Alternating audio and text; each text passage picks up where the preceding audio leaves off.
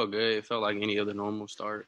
That's why I try to like keep the mindset of like not changing anything. Like keep the same mindset, go out there, be aggressive. Um, like it was nothing really different compared to the other times I pitched. And if it was, you gotta try to keep the same mindset every time you go out on the mound.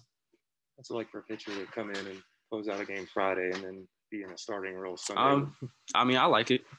You get as many innings as possible, and as a pitcher, you want to be able to pitch as much as possible.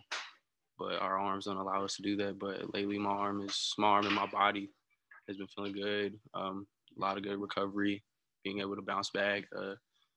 Weight room series, Christina helping us, Coach G, all that. Like they do a good job of making sure my arm is healthy to be able to do stuff like that. Just last thing, what was working well for you today to be so effective? Just staying composed.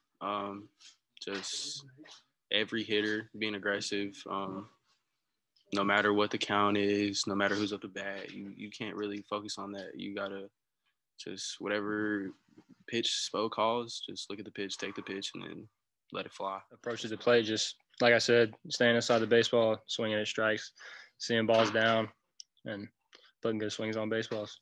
What did you kind of see your role at that top of the order, being DH, of what you could kind of do to set the tone or the trend for the lineup? Yeah, I trying to be a spark plug, get on base, let the meat of our order do some work, and the bottom really showed up this weekend too. Me and Jeremy got some RBIs from that bottom of the lineup, and just offense worked well this weekend.